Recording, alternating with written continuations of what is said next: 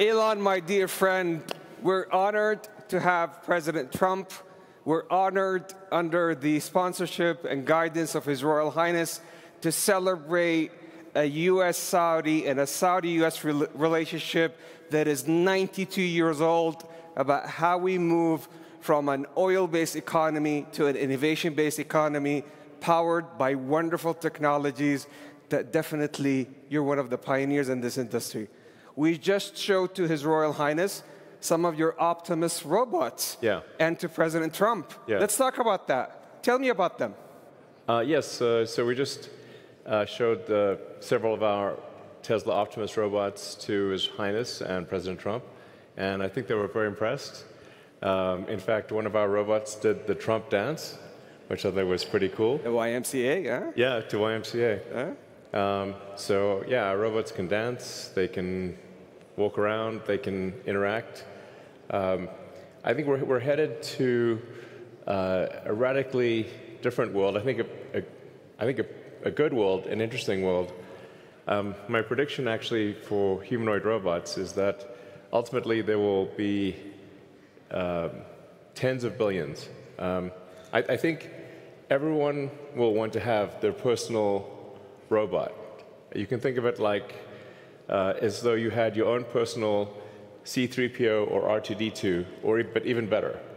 Then who wouldn't want to have their own personal C-3PO or R2-D2? That would be pretty great. I also think it unlocks an immense amount of economic potential, because when you think of like what is the output of an economy, it is productivity per capita times population, or capita. Once you have humanoid robots, the actual economic output potential is tremendous.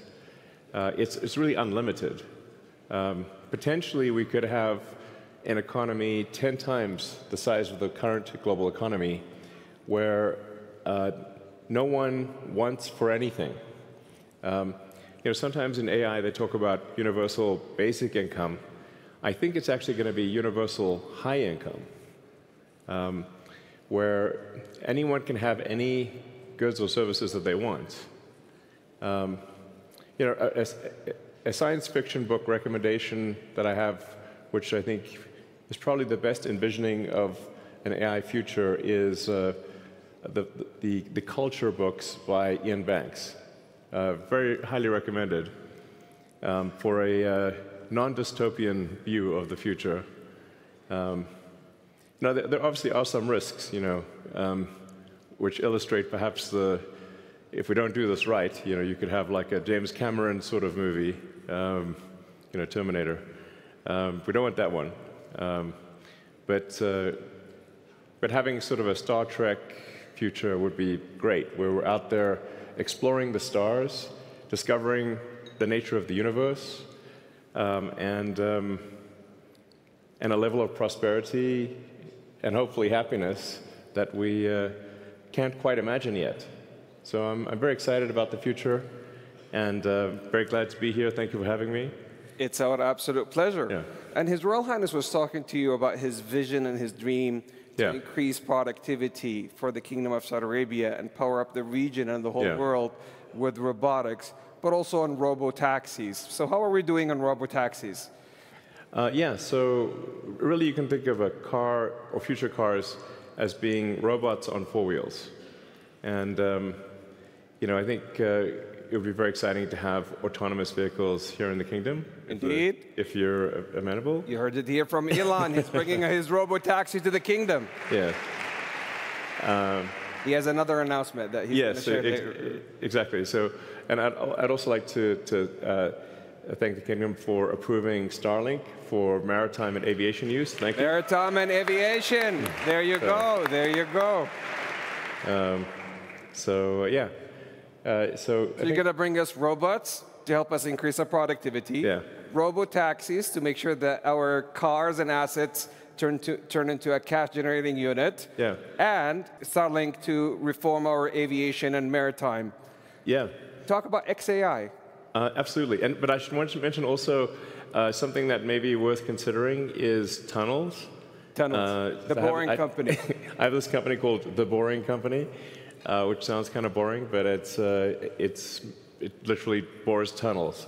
And actually, tunnels, in order to solve traffic, you really need to go 3D with roads. And by using tunnels, you can essentially create like a wormhole, like a warp tunnel from one part of a city to another and alleviate traffic. And we've actually already done this proof of concept in Vegas. So there are working tunnels in Las Vegas that you can use where that'll just, it feels like teleporting from one part of Vegas to another. So I always say that, my joke is like tunnels are underappreciated. It's a bit of a, not always a hit, but.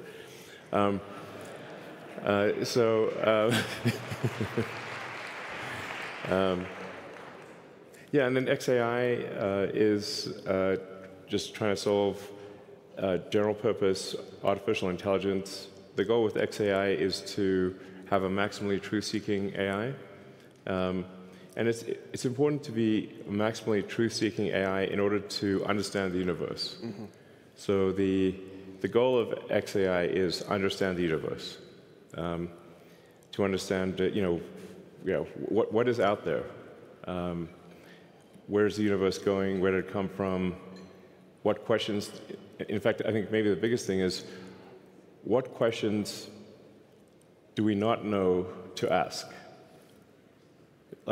Once you know the question, the answer is usually the easy part. So the goal of XAI is to help understand the universe and yeah, that's the goal. And help people answer any questions along the way, of course. But that's my philosophy. My philosophy is one of curiosity, just trying to understand the nature of reality. So I know you had a long day, but we also have the Honorable President and His Royal Highness Saidi hitting the stage soon. Yes.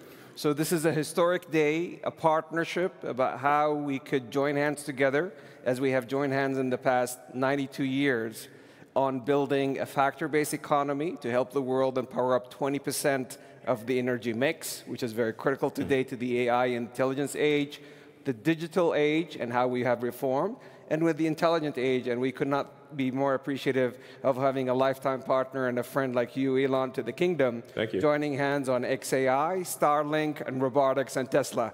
Thank you so much on behalf of the whole kingdom. And we look forward to continue the partnership. Thank you. All right. Thanks, everyone. Thank you. Thank you.